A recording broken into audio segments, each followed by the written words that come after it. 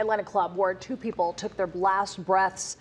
It is temporarily closed. The 1145 Lounge in Buckhead agreed to shut down until August 1st. That decision follows a tragic night back in May. Mary Crichton and Nakaris Ridley were shot and killed at the venue when a gunman opened fire inside the club. And overnight, one man turned himself in on murder charges. Atlanta News First Patrick Quinn is live tonight outside that club in Buckhead. And Patrick, the decision to temporarily close the club is part of a larger legal battle.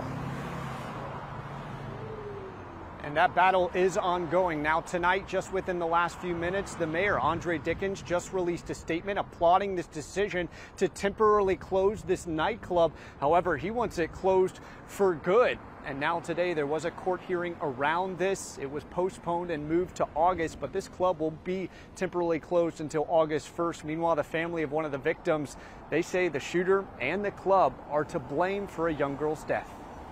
With the help of her friends, sister or father, we're just all, just coming together and just trying to be strong and be there for Mari and just fight for her the best way that we know how.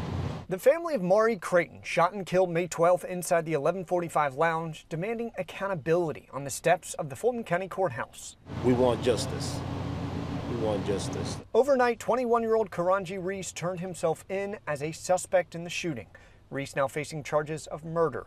But Mari's family says it's the Buckhead nightclub that should also be held responsible for Mari's death. They allowed people to come into their establishment with firearms, and now my sister isn't here, and my family will never be the same. The family showed up to court to support the city of Atlanta's legal push to shut down the club. That hearing was rescheduled, but in the meantime, the solicitor's office said owners of the 1145 Lounge agreed to stay closed until the newly set August 1st hearing.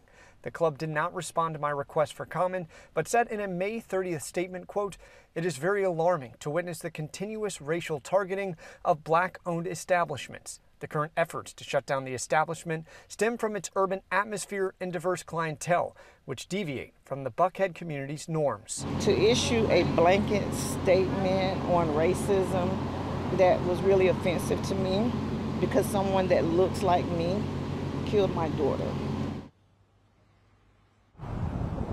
And again, Mayor Andre Dickens just released a statement around this ruling to temporarily close the nightclub. He added in part, no one should lose their life going out to have fun. After this incident, I said there are several tools at our disposal, and we will not hesitate to leverage any of them to keep our community safe. Again, we reached out to ownership here at 1145 Lounge. We have not heard back. From Buckhead, Patrick Quinn, Atlanta News First. Tonight,